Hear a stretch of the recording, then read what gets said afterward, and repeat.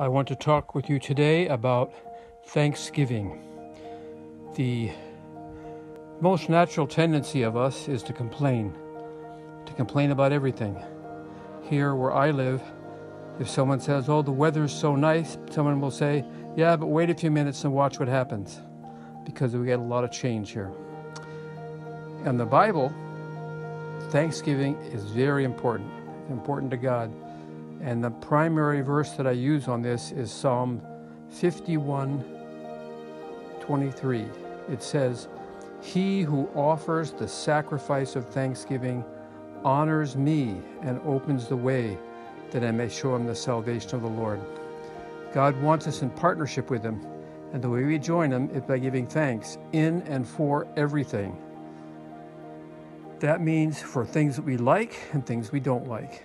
That means we do it when we're feeling bad and we're feeling good, because whatever God brings, he has brought into our lives for good.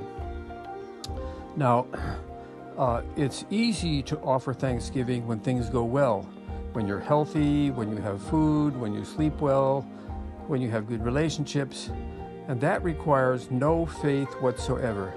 But when you give thanks for things you don't like, for things that are disturbing, like a broken relationship or a big mistake you make or something you lost, that's 100% faith, because you haven't seen the outcome yet. And as Hebrews says, we can only please God through faith. So to offer the sacrifice of thanksgiving is honoring him. And it also is raising the shield of faith against the fiery darts of Satan. When we offer the sacrifice of thanksgiving, we're declaring, my God is good. He has a plan. He's going to work things out for me. I can trust him. But when we complain, we're saying, God really doesn't know what he's doing. I've got to jump in here and help him. He's not getting things right. But to offer the sacrifice of thanksgiving then opens the way for him to show us the salvation of the Lord. When we complain, we close the door to his help. When we give thanks, we open the door to it. Now, this whole concept is reflected in 2 Corinthians 12:9 and 10, where God says to Paul, "My grace is sufficient for you, for my power is made perfect in weakness."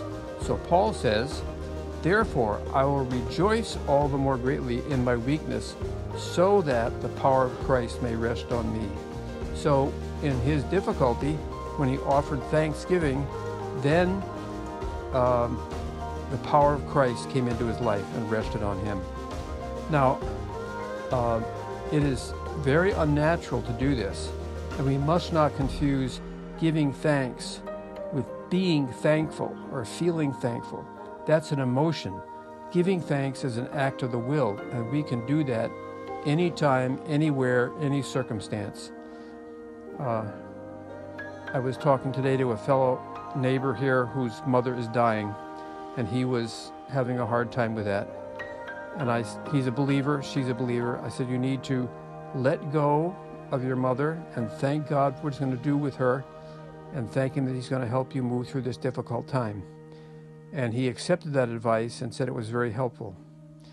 So I encourage you to begin practicing offering thanksgiving for whatever comes to you, whether it be to lose your keys, or to have an accident, or to become sick, or to have a broken relationship, or to lose your job. In each of these situations, God has a plan. He knows the answer, and he is very willing to provide the answer for you as you wait for him. So, offer the sacrifice of thanksgiving. Psalm 50:23, he who offers the sacrifice of thanksgiving honors God and opens the way so that God can show him his salvation. Take care.